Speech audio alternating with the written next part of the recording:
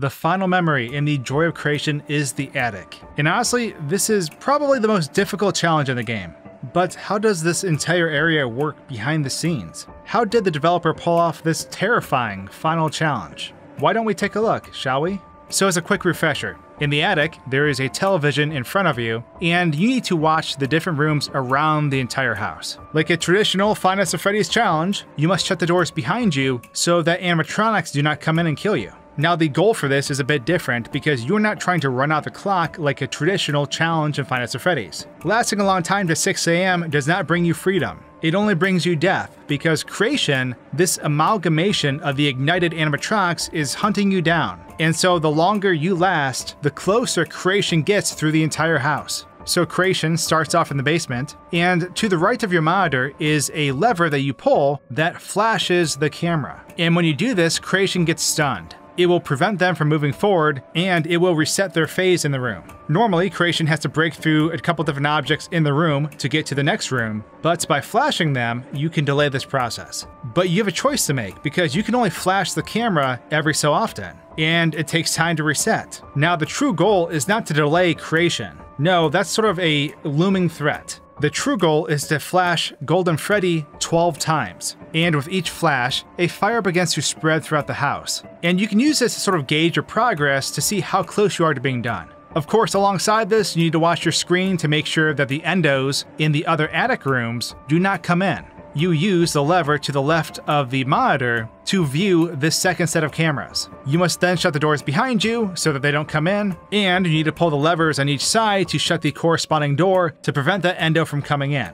You also need to listen very carefully on which side the running endo could pop in on. Of course, you need to close that door so they bonk their head and then wander back to where they came from. And the last threat, besides Creation reaching the final room, is Golden Freddy, who can appear behind you as a giant head. You basically need to quickly look away, otherwise you will die. And all of that together is the 5th Memories Challenge. So, now that you have a refresher on the flow of events in this challenge, let's show you what's going on behind the scenes, because there's a lot. So everything that you can see through the cameras exists on this map. If we were to exit the attic, you'll see all these different rooms scattered throughout this map. From the basement, to the living room, to the office, to the baby's room. And even the 2 sub-attic rooms that you can't normally see by turning around. The cutscene with the phone is even on this map too. If you go out of bounds, you'll see the phone sitting in this giant blank floor space, and if we zoom in, we can see the phone and the correct angle that we normally see during the cutscene.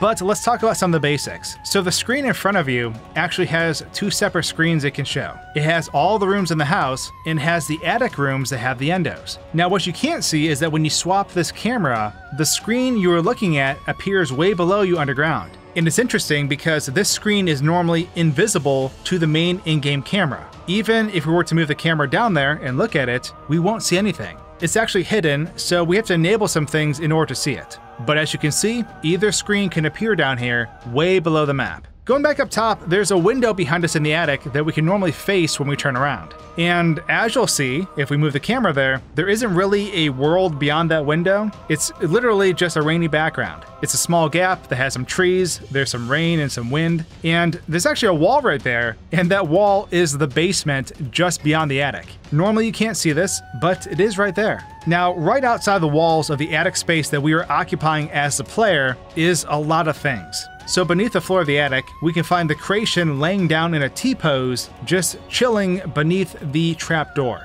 So on this map, there are actually 2 Creations. There's the one that's sort of wandering through the house, and then there's this one that only appears when Creation makes it into the attic space. Until then, this monster is just waiting down here, asserting its dominance until it is called upon into the attic. Now the actual Creation can be spotted in the different rooms, always frozen in place. But Golden Freddy actually behaves a bit differently. So Golden Freddy can appear in the rooms, and that's when you flash to them with a camera, but when they aren't on the map, they actually appear in random locations outside the map. And honestly, I'm not entirely sure what these different locations mean. I just assumed there would be one spot that Golden Freddy would go to when not in use, but there are actually multiple, and I don't know why. Now we'll come back to Golden Freddy here in a sec, but I want to talk about those endos now.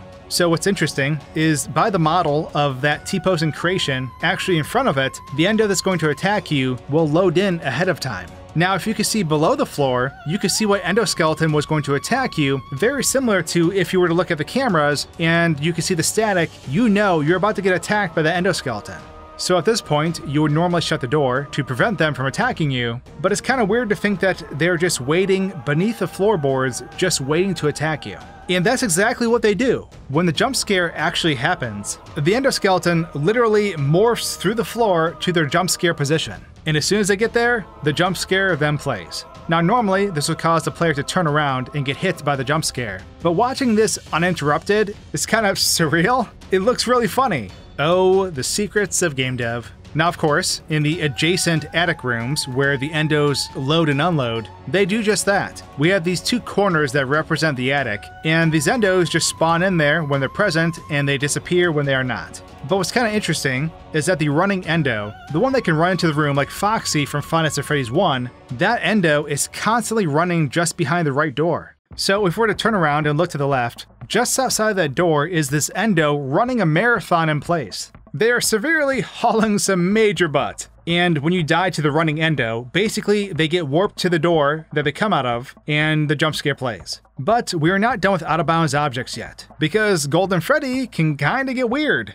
So something that can happen during this challenge is that Golden Freddy can appear behind you. And when that happens, Golden Freddy is this giant, massive head. There is no body that you can see, it is just a floating head. However, beneath the floor, we can find Golden Freddy's body. And what's interesting is that the body is still technically attached to this head, yet the head is 2 or 3 times the size of the head normally, maybe even more. But beneath this floor, the giant head is dragging around the body of Golden Freddy that's just out of sight. And Golden Freddy's body can actually clip through the creation's body. They sort of just pile up down there. And all these characters together, appearing and disappearing and warping around the map, is what makes this challenge as creepy as it is. And for one final thing, as we get closer and closer to the end of the challenge, obviously fire starts to consume the building. Now, what's really interesting is that if we slow the game down and take a look at the fire, we can kind of see how this fire is created. It starts off as a little flicker and then it evolves almost into a plume of sorts as the fire expands. And the way they do fire in this fan game is the same way they actually do the fire in Help Wanted, the official Five Nights at Freddy's game. For example, during the corn maze where Foxy chases you, the fire does this thing where it always rotates and faces the camera. And in the Joy of Creation, the fire that spawns that burns this building is exactly the same thing.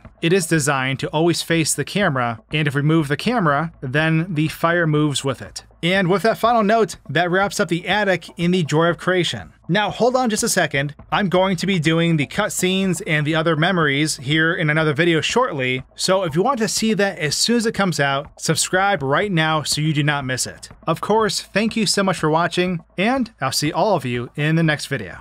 Cheers!